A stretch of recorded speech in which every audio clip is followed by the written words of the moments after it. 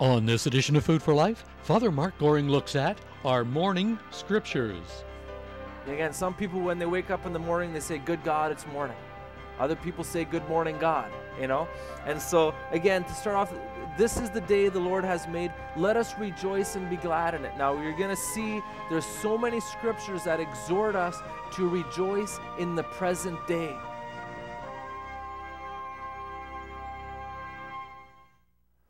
So our God is a God who wants to lead us to the land of rest. Our God wants us to find rest for our souls. In Exodus chapter 3, we heard the Lord saying to Moses, He's saying, "I'm concerned." The Lord saw the suffering of His chosen people in Egypt, and He says to Moses, "I'm concerned and I'm going to do something about it." And that's the word the Lord has for each one of us. If we are not living in the rest of the Lord, if we haven't found rest in Him, the Lord is saying to you, "I'm concerned. I'm concerned and I want to do something about it. Will you let me do something about it? Will you let me lead you out of the land of slavery so that you can find rest for your souls?" Now, the truth is that to be in the Lord's presence is to be at rest, because our God is a God of peace.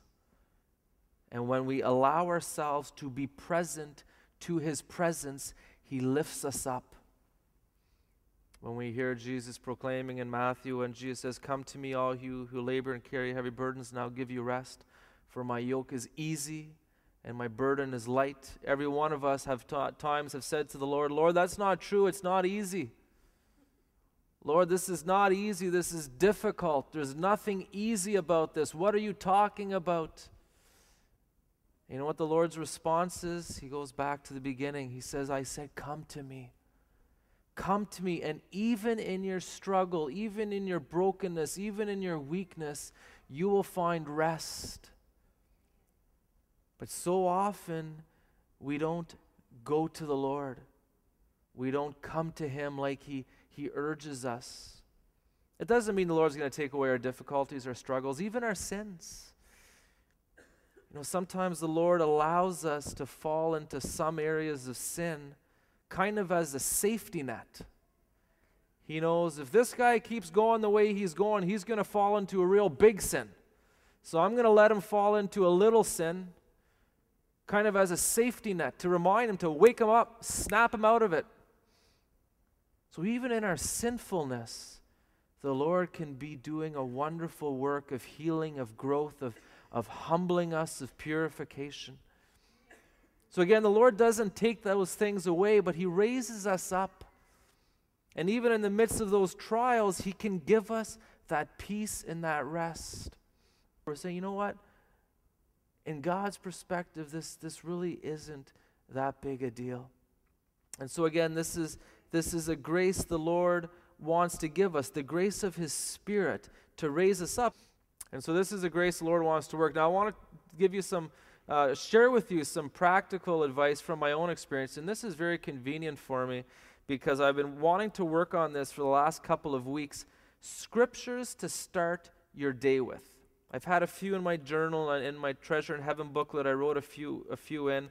But if we want to live in the presence of the Lord, a good thing to do is to start our day right away in His presence, remembering His presence. So I always thought to myself, I need some scriptures. As soon as the alarm goes off, I need to turn to Scripture. And I already do a little bit of that, but I got myself organized. I said, I'm going to be preaching on this tonight. It forces me to get organized. So anyways, the alarm clock goes off. By the way, if you have one of those alarm clocks that play music, play a good song. A song that will be good, because the first song you hear in the morning, that kind of sticks with you all day. A few years ago, there was a big song in Canada called "If I Had $1 Million." And the song over and over was saying, "If I had $1 million." Have anyone heard that song before? Some of you. I remember a person complaining. He says, "I woke up, my alarm went off, and that song was playing. And all day, all I kept thinking was, if I had $1 million, if I had," it was so depressing, So the song I've been using lately is the little jingle for, have you ever heard the song? God is so good. God is so good. God is so good. He's so good to me. He cares for me. He cares for me. He cares for me. He's so good to me. Isn't that a nice way to start the day? And I have that throughout the day. That's kind of what's cycling through my mind and my heart. God is so good to me. Only problem is it's such a soothing song, and sometimes it doesn't wake me up too quick, puts you back to sleep, But anyways, so you get up in the morning and you have to have your scriptures ready. So these are the ones I want to share with you. First of all, Psalm 118, verse 24. This is the day which the Lord has made. Let us rejoice and be glad in it. So important to say, this is the Lord's new day. And again, some people, when they wake up in the morning, they say, good God, it's morning. Other people say, good morning, God, And so, again, to start off, this is the day the Lord has made. Let us rejoice and be glad in it. Now, you're going to see there's so many scriptures that exhort us to rejoice in the present day. I shared with you, I think, a few weeks ago, how for me it was revolutionary to learn about how Jesus commands us, don't worry about tomorrow. I'm going to talk more about that. Next scripture, Nehemiah 8:10. This day is holy to our Lord, and do not be grieved, for the joy of the Lord is your strength. Now, I'm using the RSV. This is the NAB you have here. It's a very similar translation. But again, this is the day. This day is holy to our Lord. Do not be grieved this day, for the joy of the Lord is your strength. Again, the call to joy. You want to have a good day? Rejoice in the Lord. That's our strength. And again, from the moment the alarm clock goes off, rejoice in the Lord. Okay, that's the second scripture. Now the third one, Psalm 30, verse 5 or verse 6, again, depending on the translation. Joy comes with the morning. To just again, from the first moments of the day, enter into the joy of the Lord and to stand on that word. To say, Lord, bring your joy. Your word says joy comes in the morning. Let me experience it right now. And then Psalm 113, verse 3. From the rising of the sun to its setting, the name of the Lord is to be praised. Now, brothers and sisters, I hope all of you are spiritually mature and awake enough to try to spend your whole day from the rising of the sun to its setting, giving thanks and praise to the Lord. Do you try to do that? Do you try to live your whole day in His presence, rejoicing in Him, thanking in Him? You have to do that. Scripture exhorts us to do that. Our God is all omnipresent. He's with us, and He wants us to be aware of His presence. He wants us to seek His presence constantly, Scripture says. And so again, from the very moments when we first wake up, as the sun is rising, we remind ourselves, from the rising of the sun to its setting, the name of the Lord is to be praised. And again, as we remember these scriptures, they should be giving us grace and power to enter into the day. The fifth scripture, I'm giving you 7. You know I like the number 7 because it's the perfect number, and I always turn to number 7. But anyways, Matthew chapter 6, verse 34. Therefore, do not be anxious about tomorrow, for tomorrow will take care of itself. Let the day's own trouble be sufficient for the day. This is the NAB translation. The RSV is a little nicer. Doesn't matter. The point is that, again, the Lord Jesus, He tells us, don't worry about tomorrow. When I began to put that into practice, it was like a mountain in my life was thrown into the sea. The Lord's saying, you know what? You don't even need to worry about tomorrow. Now, He's not saying don't plan or don't prepare for tomorrow, but worrying about tomorrow, Jesus says, don't worry about it. And again, for me, there's such a freedom that I can actually just enjoy today. Live in the present moment, put in the best day I can, and that's it. And for me, again, there was such a freedom. It was like a mountain of worry, of anxiety, and whatever, just disappeared because I put faith in this word from the Lord. So again, what a way to start your day. I'm not going to worry about tomorrow. I'm going to enjoy this day in the Lord. And then scripture number 6. In the Our Father, we pray, Lord, give us this day our daily bread. That's Matthew chapter 6, verse 11. Again, the whole spirituality of living day to day, living one day at a time. Notice in the Our Father, Jesus didn't command us to say, and give us lots of bread for our whole life. He doesn't say that. He says, give me today our daily bread. Give us today our daily bread. And we remember in the book of Exodus, when the Lord rained down manna from heaven, He let them pick the manna, but only enough for one day. Because He didn't want them to worry about tomorrow, except for on Friday they could pick enough so they wouldn't have to work on Saturday, on the Sabbath. But again, the Lord's showing that, hey, let me take care of you day to day.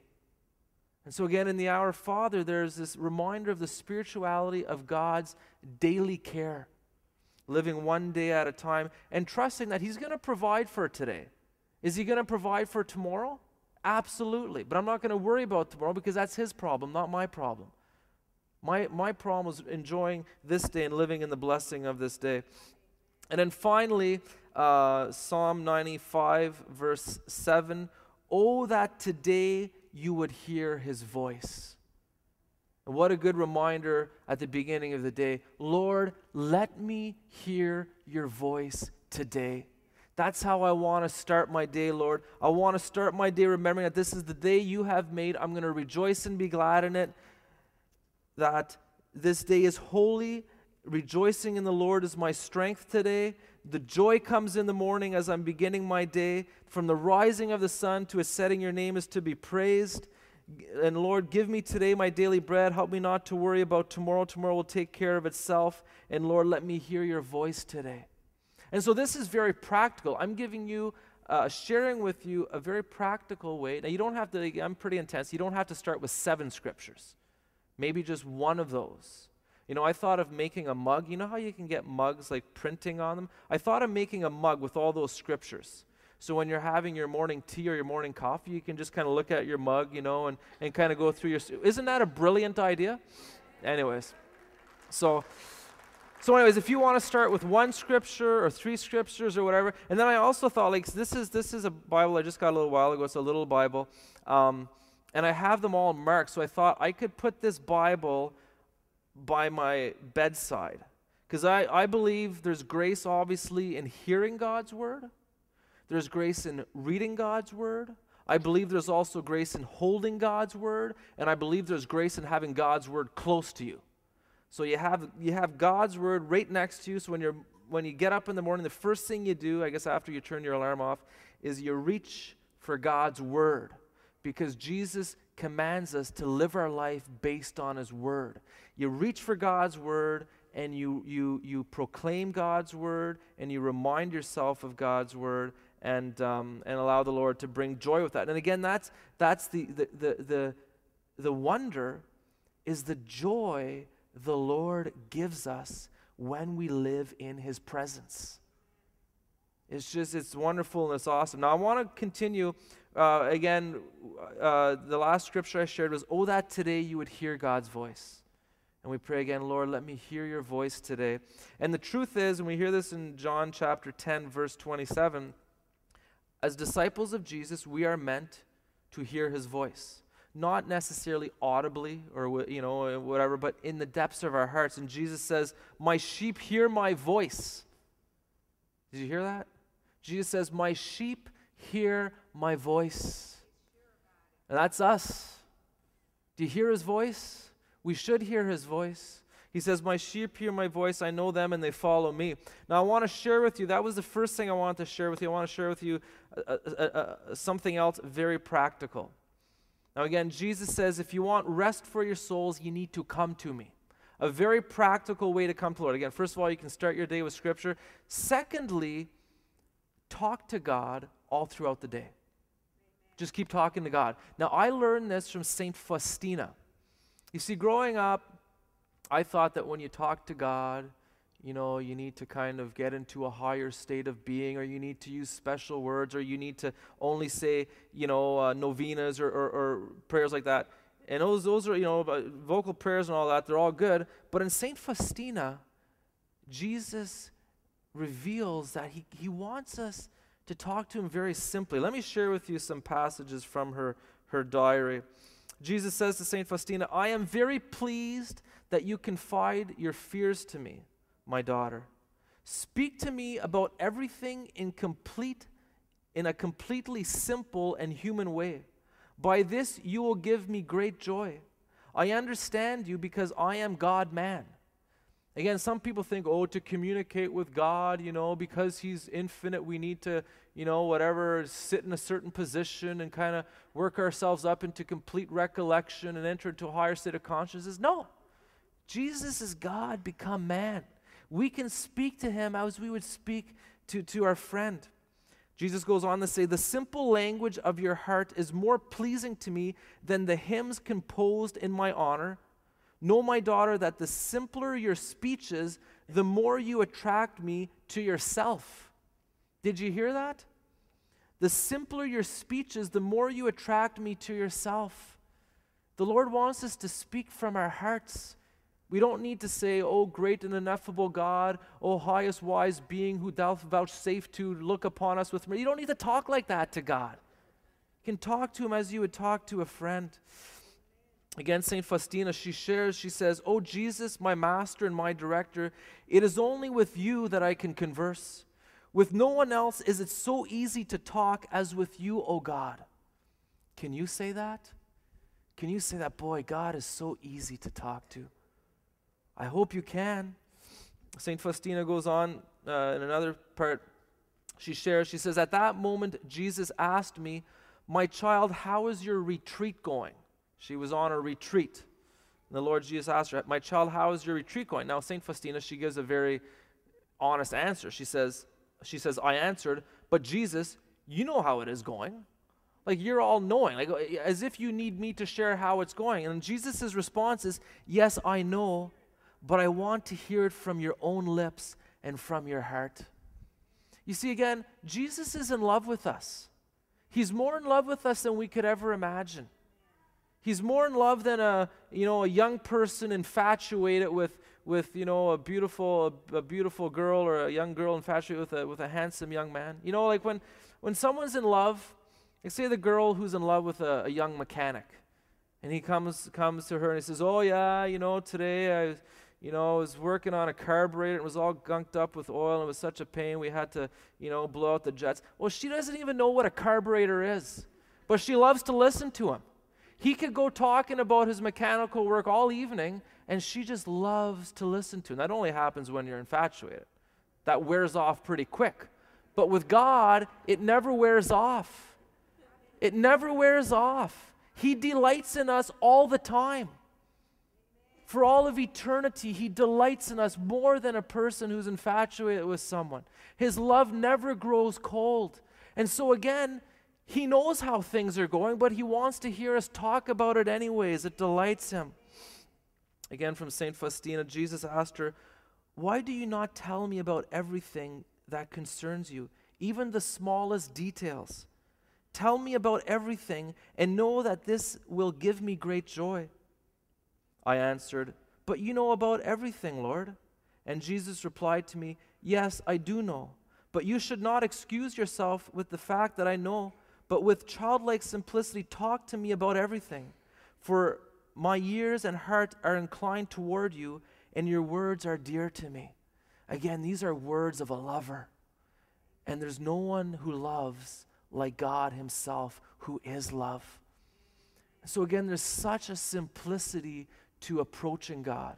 When Jesus says, "Come to me," what's a very simple way of doing that? Just talk to him.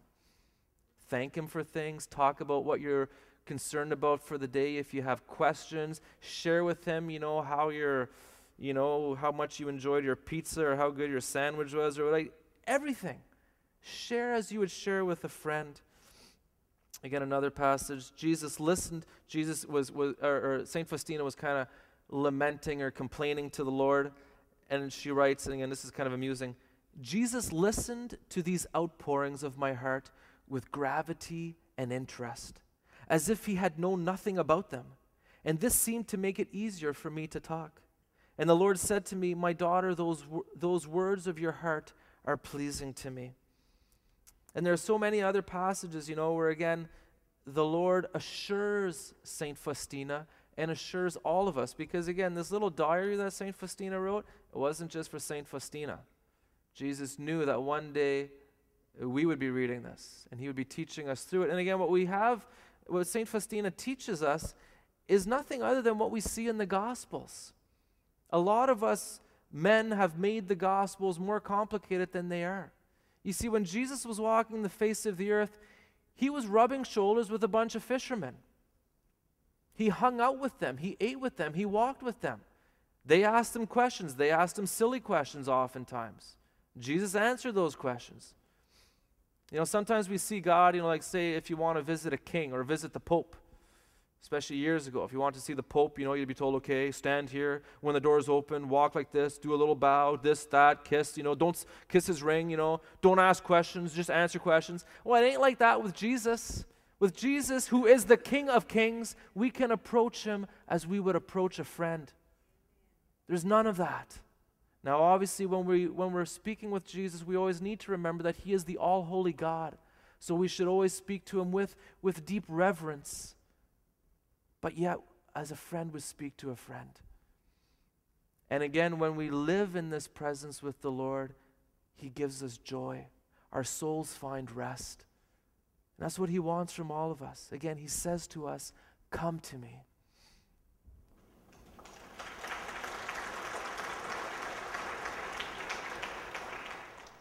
For an audio CD or video DVD of the teaching by Father Mark Goring on our morning scriptures, we invite you to write to us. Our address is Food for Life, Box 1107, Station F, Toronto, Ontario, M4Y2T8. When you write, ask for an audio CD or video DVD of the teaching by Father Mark Goring on our morning scriptures. On the next edition of Food for Life, Father Mark Goring looks at going nowhere fast. Again, I was going nowhere fast. Not only was I going nowhere fast, I was going in the wrong direction fast. And so many of us, when we encounter the Lord, when we hear his voice in our lives and in our hearts, we realize I've been going in the wrong direction.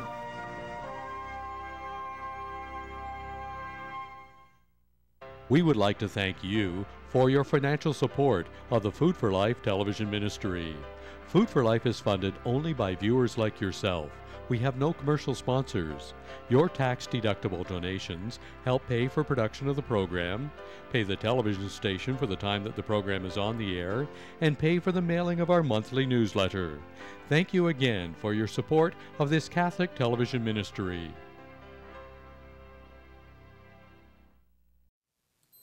We count it such a privilege to join you in prayer.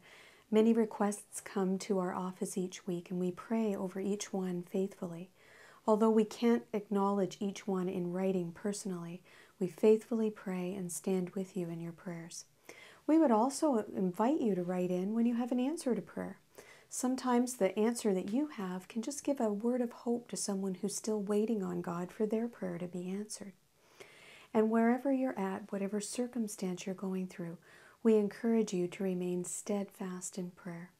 Colossians 4:2 says, devote yourselves to prayer, keeping alert in it with an attitude of thanksgiving. Wherever you're at, whatever you're experiencing, it's important to remember to thank God even in the midst of the trial. That might sound a little odd. My husband and I have been beset with many trials, and one of the key words that my husband felt the Lord saying was, keep thanking me, keep praising, keep praying to me. We must always be thankful even in the midst of the trial. And the truth is that even in that challenge that we're experiencing, God has a plan and has a purpose. I think of Jeremiah 29, starting in verse 11, one of my favorite passages of Scripture. It says this, for I know the plans I have for you, says the Lord, plans for welfare, not for calamity, to give you a future and a hope. Then you'll call upon me and come and pray to me, and I will listen to you. And you will seek me, and you will find me when you search for me with all your heart. There's nothing like a trial to bring us to that place of really searching for God. I know that as I've gone through many challenges and trials, it's in those times that I really do seek God with all my heart. And God is there for us, and He will let us find Him and experience His presence and His comfort. And it is through continuing to pray, worshiping and praising Him through the trial, and giving thanks that we can find perfect peace. You know, the good news is that we don't have to have smooth sailing in our lives to enjoy peace. Peace can be ours even in the midst of trials because God is the one who gives us that peace. I think of Philippians 4, verses 4 to 7, another favorite passage of mine. It says, "Rejoice in the Lord always. Again, I say rejoice. Let your forbearing spirit be known to all. The Lord is near. Be anxious for nothing, but in everything, with prayer and supplication, with thanksgiving, let your requests be made known to God, and the peace of God, which surpasses all comprehension, shall guard your hearts and your minds in Christ Jesus." You can have His peace in the midst of it all. One day as I was praying, and I've been praying a long time for a certain request, and the Lord just hasn't answered it yet, I remember feeling discouraged, and we do go through those times of feeling discouraged. And I said to the Lord, I just need a little indication from you that you're working, just a little sign. And God is so faithful to do that if we just ask Him. And then out of the blue, the phone rang, and a dear friend of mine who serves on the board of directors of Food for Life said, "You know, Kathy, I was thinking about you today, and I want to tell you something. God's delay is not His denial." And that's key for all of us to remember. Just because the answer to prayer doesn't come immediately, and we all know that our prayers don't always get answered immediately, it doesn't mean that He's denying you the request. God just has His perfect way and His perfect timing of bringing that request to pass. So continue to pray. Remain steadfast. If we can pray with you, we're glad to do that. But most of all, place your trust in God, who loves you with an everlasting love. For an audio CD or video DVD of today's ministry, we invite you to write to us. When you write, mention the program number 1514 and today's topic, Father Mark Goring on Our Morning Scriptures. Food for Life is a non-profit Catholic charity funded only by donations from viewers. To help us continue this Catholic television ministry, please send your tax-deductible donation to Food for Life, Box 1107, Station F, Toronto, Ontario, M4Y2T8. To save postage, you may now make your donation online. Just go to our website at www.foodforlifetvministry.org and follow the link. If you have never donated before, we ask that you make your check payable to Food for Life, and our address is Food for Life, Box 1107, Station F, Toronto, Ontario, M4Y2T8.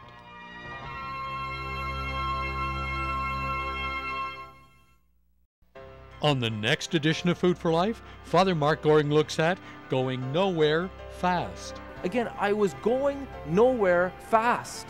Not only was I going nowhere fast, I was going in the wrong direction fast. And so many of us, when we encounter the Lord, when we hear His voice in our lives and in our hearts, we realize, I've been going in the wrong direction.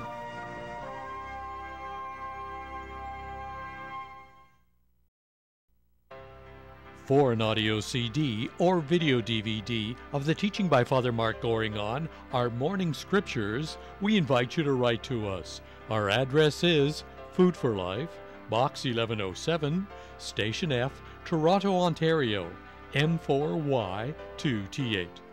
When you write, ask for an audio CD or video DVD of the teaching by Father Mark Goring on Our Morning Scriptures.